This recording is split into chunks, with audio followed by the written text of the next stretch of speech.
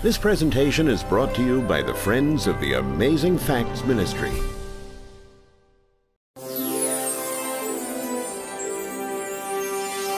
What the devil could not do in trying to destroy the church on the outside by persecution, the devil now accomplished by joining the church. And all of a sudden, there was great compromise that came into the church. For over 40 years, Amazing Facts has been dedicated to sharing God's Word through media. This program features highlights from some of our best television broadcasts. We invite you to sit back and enjoy this edition of Amazing Facts Presents.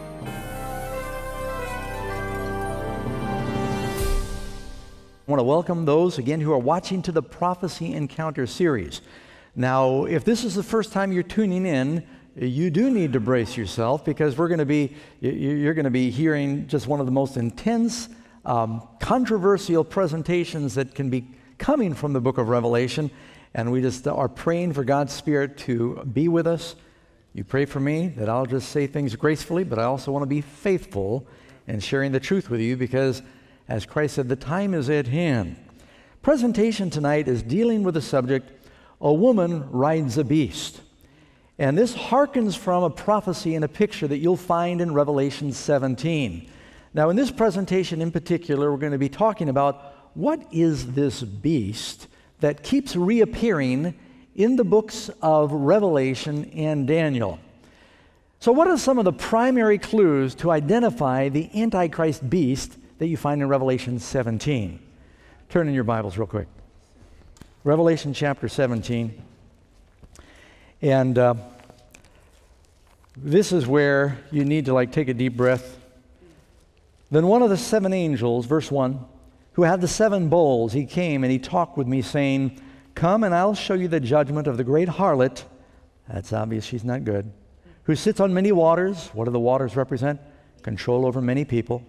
"With whom the kings of the earth, the governments, have committed fornication, and the inhabitants of the earth were made drunk with the wine of her fornication. So he carried me away in the spirit into the wilderness, and I saw a woman sitting on a scarlet beast, full of names of blasphemy, having 7 heads and 10 horns. And the woman was arrayed," she's clothed, "in purple and scarlet." What colors did I say? "And adorned with gold and precious stones and pearls." Sounds beautiful. "And a golden cup full of abominations, and the filthiness of her fornication was in her hand. And her forehead a name is written, Mystery, Babylon the Great, the mother of harlots and abominations of the earth. And I saw the woman drunk with the blood of the saints and with the blood of the martyrs of Jesus. And when I saw her, I marveled with great amazement. The angel said, "Did you marvel? I'll tell you the mystery of the woman and the beast that carries her." So let's go ahead now and go into the interpretations that you'll find here. Who is this woman? And the woman that you saw, you look in the last verse in chapter 17, if you got your Bible there, it says, "The woman that you saw is that great city that reigns over the kingdoms of the earth." When John was a prisoner on the Isle of Patmos, what great city was reigning over the kings of the earth? Rome. So what does a woman represent? A woman. A church. So you got a woman riding Rome. If I said nothing else, you ought to start getting it right there. But we're going to keep going. And this is, I think, a pretty vivid example of Bible prophecy being clear. It says there's 7 heads. What do the 7 heads represent? If you want to argue with Gabriel, you take it up with him. But he told John, "Here's the mind that has wisdom. The 7 heads are 7 mountains on which the woman sits." Now, is everybody here aware that if you just look in the encyclopedia, it's going to tell you Rome is called the city of 7 hills. Is there a principal church that has its headquarters in Rome? What colors is she wearing? Purple and scarlet. Purple and scarlet are the official colors of the hierarchy of the Roman Catholic Church. Cardinals wear scarlet robes, and the archbishops wear purple. And you'll even find times where the Pope will wear both. What other clues were given there in chapter 17? It says that the woman is adorned with precious stones, with gold and precious stones and pearls. Well, any of you ever been to Rome and seen the Vatican and some of the treasures there? it's absolutely amazing. It says the Vatican treasure of solid gold has been estimated by the United Nations World Magazine. Its numbers in several $billion. And that's just the holdings of gold. That's the gold that is in the American Reserve. It's in Switzerland. It's in a variety of banks. It's not counting the gold in the actual priceless treasures they own, and it doesn't count the real estate. It does not count all their holdings in silver and the cash that they have invested. They are one of the wealthiest institutions in the world. It says she's got a golden cup in her hand. And if you read in, it says the golden chalice in there, you can go to the Catholic Encyclopedia, it occupies first place among all the sacred vessels of the church. Now, where is that in the Bible? Is that a Bible teaching? Are there any clear points from which we can draw from Daniel 7 to help us identify the Antichrist power? All right, so now we're looking back in Daniel 7. We're comparing Scripture with Scripture. And it gives us 10 characteristics. I've put them in letters here. And so you can see it'll go A through J. And it says that, first of all, it arises from among the 10. It's a human leader. It uproots 3 other leaders. It's diverse or different. It's a persecuting power. And after 476 AD, it divides. It rules for 1260 years, or a time, and the dividing of time. It's guilty of blasphemy. It's changed God's law. He would think to change times and laws. And there's this little horn power that's got, it's unique or different from the others. Does the papacy fit these 10 points that we just saw? Look here, first of all, did it come up from among the main nations that you find in Europe? It did. Where's Italy? It was right in the very middle of Rome. It came up in the middle of the Mediterranean. You notice what it said in Daniel 7? I saw these beasts come up from the great sea. What was the great sea for Bible writers? They had the Sea of Galilee, they had the Dead Sea, and then they had the Great Sea, which is the Mediterranean. And of course, Italy is a peninsula in the very midst of the Great Sea. And so that's where it says his power rises up. It says the dragon gave him his power, his seat, and great authority. So pagan Rome, which is the dragon, then gives the very position to this new institution that developed. And you can just read about that. With the conversion of Constantine, you realize Christianity was called religio illicitae in Rome to begin with. Christians were chased out of Rome at one point, and Jews. You can read that in the book of Acts. And it was forbidden, and they were terribly persecuted. But over time, Constantine was fighting battles on the outside. He was a Roman emperor. And he said, you know, Christians aren't hurting anybody. They're pretty peaceful. Nero wanted to wipe them out, but it didn't work. The more they persecuted them, the more they grew. And he claimed to have a vision. He said, I'm now to fight and conquer under the sign of the cross. Constantine legalized Christianity, and his mother was a Christian. And almost overnight, it became vogue to be a Christian. And everybody in the government wanted to be a Christian. And all of a sudden, all the pagan priests and the pagan gods in Rome, they said, you know, what do we do with our gods? And there was a big rush. All of a sudden, everyone wanted to be a Christian. But what the devil could not do in trying to destroy the church on the outside by persecution, feeding the Christians to lions, chasing them underground to the catacombs, the devil now accomplished by joining the church. He legalized it. And all of a sudden, there was great compromise that came into the church. For example, you know there's a commandment that says, do not make images and pray to them. It's one of the 10 commandments, right? You got to take that up with the Lord. That's what it says, right? Second commandment. Well, they had all these idols of all the gods all over Rome. Man, they had, someone said they had more idols in Rome than they had birds. They were everywhere. They had Mercury and Apollos and Zeus and all the Greek gods that they mingled with the Roman gods, and they had pantheons of gods. And even Paul in the book of Acts, he goes and he preaches to the Greeks. He said, as I was looking at all your gods, they had idols and statues of Diana and Athena and all. And when everyone became a Christian, and the Bible said, you know, we're to worship God, they said, what do we do with our idols? Well, they didn't want to lose the pagans, and they said, well, we need to teach them gradually. And so they said, give them Christian names to start with. And so they started calling their idols Peter, James, John, Jesus, Mary. All of a sudden, everything began to change in the church. Good people, but they began to compromise. And some of the Christian leaders, they said, well, we'll get more people into the church if we make a few compromises. We'll bring more in. And that was the whole idea. The transfer of the emperor's residence to Constantinople was a sad blow to the prestige of Rome. Now it says that they got their power, seat, and authority from this fourth beast, Rome. When the emperor moved the capital from Rome to Constantinople, it looked like Rome was going to lose its glory. But listen to what the historians say. Someone might have predicted at that time her speedy decline. But the development of the church and the growing authority of the Bishop of Rome, better known as the Pope, it gave her a new lease on life and made her again the capital, this time the religious capital of the world. Where it used to be in Jerusalem, now the Christian capital moved to Rome. And where Rome was the world empire for political power, now it became the spiritual capital of the world. And that hasn't changed in over 1,000 years, of course. To the succession of the Caesars came the succession of the pontiffs in Rome. And so instead of it now having a succession of one Caesar following another, the Caesars sort of left town. They began to lose power, but the church in Rome began to gain power. They were actually given an army to enforce religion. And we'll get to that in a moment. When Constantine left Rome, he gave his seat to the pontiff. Isn't that what we just read from the Bible? Got his power and his seat from the dragon. That's exactly what happened historically. It would have a man as its head who would speak for the papacy. And the papacy, of course, has one man, the Pope, who speaks for it. So it's a single individual that is the leader of this organization. It meets that criteria as well. It says, an authority was given to him over every tribe, tongue, and nation.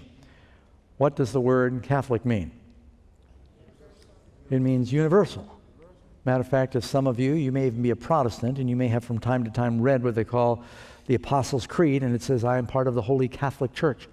When I first read that in a Protestant church, I said, what? And they said, no, the word Catholic means universal. And so it is a global movement. It's not just localized. And another statement says here, Pope Boniface VIII said, we moreover proclaim and declare and pronounce that it is altogether necessary for salvation for every human being to be subject to the Roman pontiff. They say this is their teachings, that he is to have absolute respect as the supreme authority. It says it was a man with a mouth speaking great things. It goes on and tells us then that this power would pluck up or uproot 3 other kingdoms. Remember that little horn comes up? 3 other horns are sort of displaced because of that. How did that happen? You look in history. It says the 3 Arian kingdoms that did not support the papacy, the Heruli, the Vandals, and the Ostrogoth, when the Pope came into power with an army, about 538, one of the first things he did was he sent his armies to fight against these kingdoms that would not recognize his authority and did not agree with their theology. And they were destroyed. And that's why you don't see the Ostrogoths and the Vandals and the Heruli anymore. It's because those kingdoms were uprooted, just as it said. But up until then, it had 10 horns. 3 of those horns were uprooted. That happened between 493 and 538. What time? The last date, 493 to 538. I want you to make a mental note of that. It says it would be diverse from or different from the other kingdoms. It's diverse in that it's not just a government, it's a religion.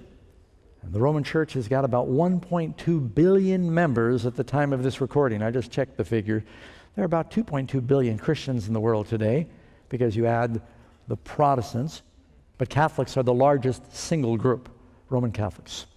It goes on and tells us that this power would make war with and persecute the saints. What happened is back in 2000, the Pope, John Paul II, had a year of Jubilee, and during that year of Jubilee, the church publicly apologized for the actions of the church in persecuting during the time of the Inquisition. It's a fact of history that there was great persecutions that took place. You can go to Europe. I've been there. They've taken me in churches and they say, "I want to see the dungeon." And you can go to the dungeon. They say, "Here's the torture chambers." And they have these implements of torture on display in the basements of the churches. And so it's a pretty clear fact of history that it would make war, and this is what it says in Revelation 13, that it would make war with the saints and overcome them. They had to go underground during that time. British historian William Edward Leakey wrote that the Church of Rome has shed more innocent blood than any other institution that has ever existed among mankind will be questioned by no Protestant who has a competent knowledge of history.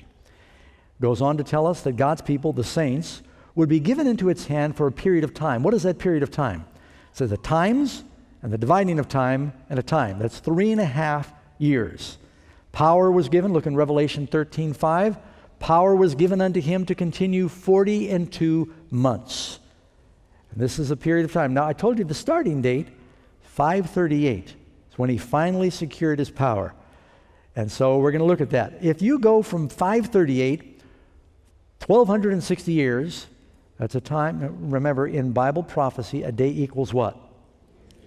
You find that in Ezekiel 4:6, and Numbers, and Luke. You find several passages that teach us that's a principle. If you go from the starting point of 538, in 538, the Roman Emperor Justinian left town. He gave the Pope an army. The Pope was the supreme ruler. They began to use force to compel people to believe. Did Jesus ever endorse that we use armies to get converts and threaten with death or persecute? No, he said, whosoever will come. It's to be free. It's not to be compulsory. Now here you've got, this is actually a mosaic of Constantine. The legally recognized supremacy of the Pope began in 538 AD when there went into effect a decree of Emperor Justinian making the Bishop of Rome, better known as the Pope, to be head over all the churches. How did the leader of the Christian church get to Rome?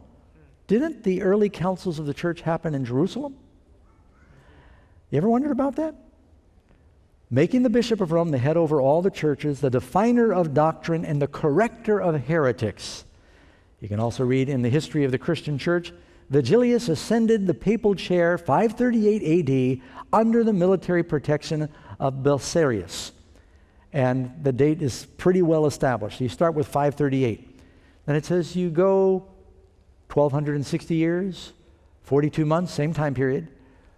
A time, and half a time. That time period is a very important time period. And it's going to reach unto something happening. Revelation 13:3, it says, one of the heads was wounded, as it were, to death by the sword. What does the sword represent? Word of God. And the Word of God began to get printed again in the language of the people. They started seeing some of the inconsistencies. It's when the Protestant Reformation started in the 1500s, but finally they lost their political power.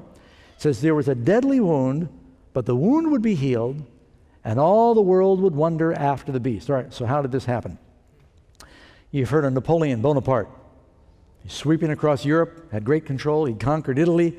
One of the things that he did is he didn't really like that the church in Rome was not supporting his empire. You know, he declared himself to be the emperor.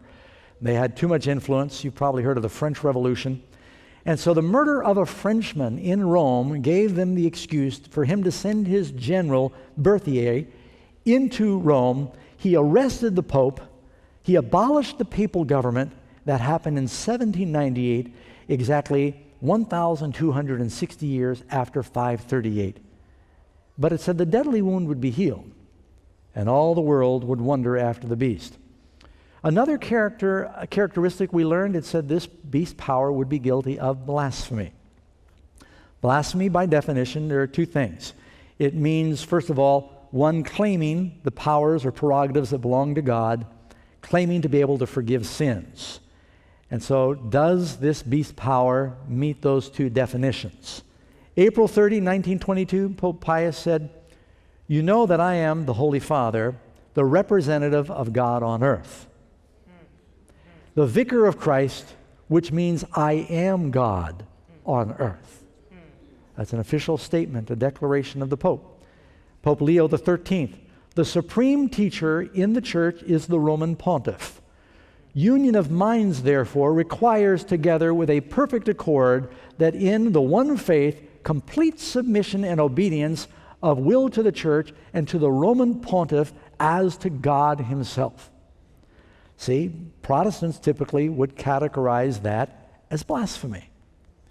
One more, you can read in 2 Thessalonians, Paul said in the last days, this Antichrist power will sit in the temple of God, showing himself that he is God. Now, that the temple of God doesn't mean Jewish temple. The Bible says, don't you know that you are the temple of God? It means there would be a religious power that would sit over the people of God, claiming prerogatives that belong to God. So when we pray, do we need to go through the Pope? Do we need to go through the priest? Do we need to go through Mary? Or through the Holy Spirit, do we go directly to Jesus? And through Jesus, we go to the Father, right? And so things changed in the church that separated it from the Bible and it obscured the truth. That's why this is also very important, so that he sits in the temple of God, showing himself that he is God. Second definition of blasphemy was claiming to be able to forgive sins. Well, if you look in the writings of the priesthood, these are not things that I've written. It says that God himself is obliged to abide by the judgment of his priests. God is obliged to abide by the judgment of his priests, and either to pardon or not to pardon according as they refuse or give absolution. So the priests decide whether or not God is going to pardon a person. Now that is a very convenient teaching, because it means you can't be forgiven without going through the papal hierarchy. But the Bible says you can go directly. I can come boldly before the throne of grace through Jesus. And don't misunderstand, there are good people. And even some of the leadership, I think, don't understand these things. I've had priests that have come to or watched these programs and said, Pastor Doug, for the first time in my life, my eyes were open and they came to Christ and they understood the Bible. And so, you got to preach the truth. And not always going to make friends when you preach the truth, but the truth is the truth. It doesn't change. Jesus said, I'm the same yesterday, today, and forever. Oh, by the way, I didn't finish that quote. It goes on to say, the sentence of the priest precedes and God subscribes. He follows the sentence of the priest. It says it would go on, this beast power would think to change times and laws. Did you know that in the official writings of the Catholic Church, and you've got the reference there on the screen, it says the Pope has power to change times, to abrogate laws, and to dispense with all things, even the precepts of Christ, teachings of Christ. Whenever I go play racquetball in Sacramento, I drive by this Catholic congregation, very nice, and they got a 10 Commandments outside. I appreciate that. And I stopped one time to look at it, a beautiful piece of art. They don't have the second commandment. It's been removed. What they did is they divided the 10th commandment. Check for yourself. They divided the 10th commandment. They took out the one about idolatry so that they'd still have the number 10. They simply say, thou shalt not have other gods. They skip over the whole thing about making idols and bowing down. Now, friends, as I share these things with you, the main thing I want you to do is say, what does the Bible say? Did God foretell what was going to happen in the world? Now, I've talked a little bit tonight about Catholicism and prophecy. On another night, I'll be talking about, Revelation 17, it says that woman that rides the beast is called the mother of harlots.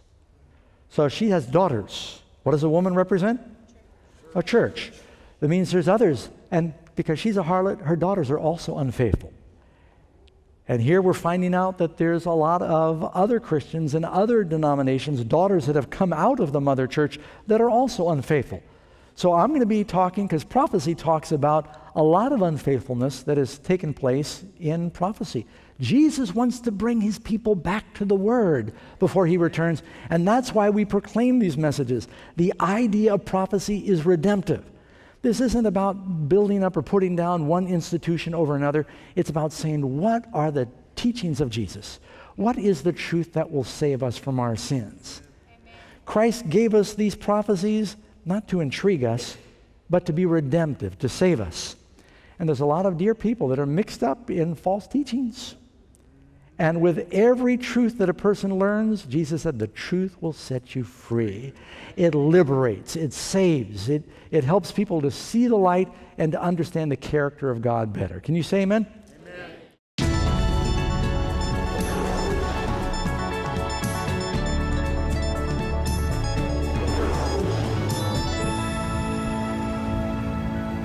Friends, are you afraid of heights? If so, you might want to look away right now.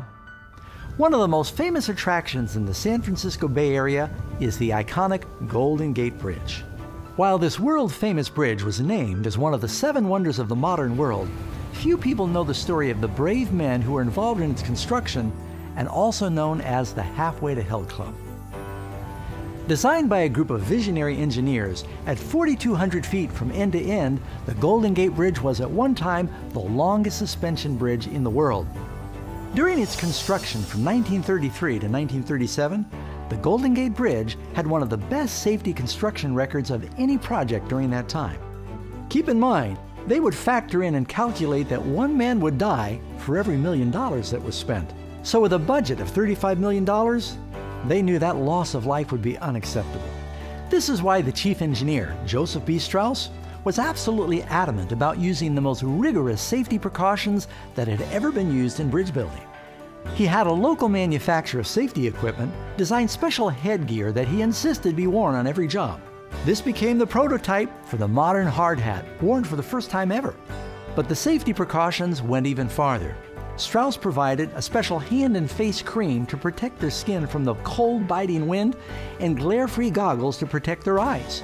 In addition, they also ate a special diet to help ward off dizziness when they were working at those epic heights.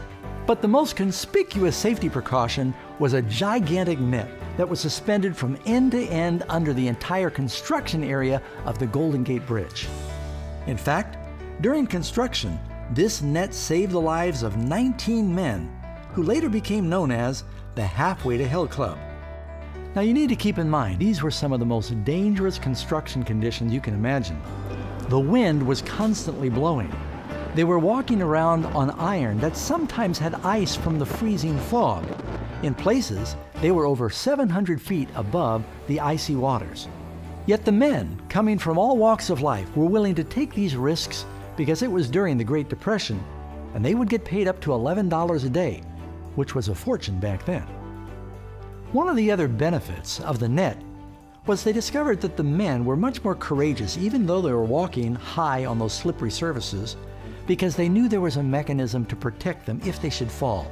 This gave them the confidence and the courage to press on and get the bridge built in record time. You know, friends, as Christians, we have a great work to do. The Bible tells us that we get to participate with Jesus in building a bridge that connects heaven and earth. And there are dangers along the way. The devil would like to paralyze us with fear, that we might fall or make a mistake. But we know that Jesus has provided a safety net for us, and we don't have to be afraid. We can press on with confidence, because it promises in the book of Jude, verse 24, He is able to keep us from falling.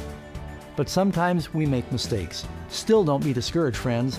If you read in 1 John chapter 2, verse 1, the Bible says, if we fall, if we sin, we have an advocate with the Father, Jesus Christ.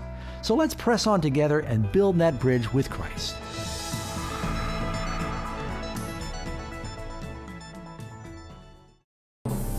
This presentation was brought to you by the Friends of the Amazing Facts Ministry.